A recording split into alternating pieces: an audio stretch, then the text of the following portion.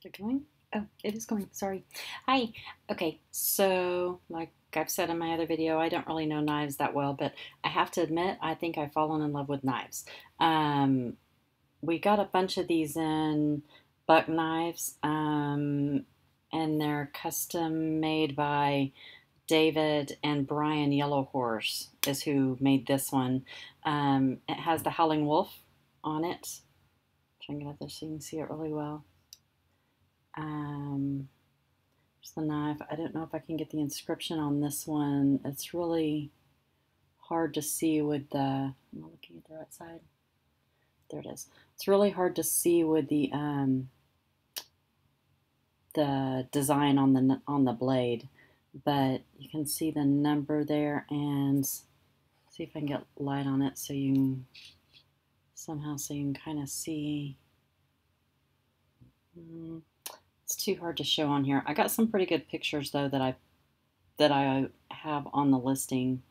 I'm not going to be able to get it for you. So anyway, I don't want to take up too much of your time. There's the knife with the blades, if I can figure out which way to make it go. So you can see it's really a unique knife, and just the design and everything on it. Like I say, I think I've kind of fallen in love with knives looking at these. There's a couple of others I'll be listing that are just beautiful. I'll save my favorite one for last. So anyway, that's that. And the front and the back of it. And that.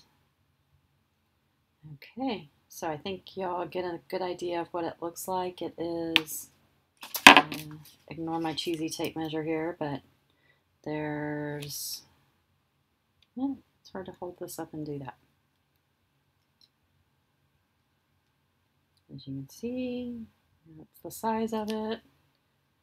Don't know if this helps you or not. Probably taking up too much of your time. And that to that. What? Wrong way. That to that. So it is right at about that big. Anyway, gives you an idea of, I don't know if I have that all the way on, of the length of it. But y'all know knives more than me, so you probably automatically knew how long this knife was. So anyway, I'll be listing more of the custom buck knives over the next couple of days. We've got quite a few coming up. All right, thanks.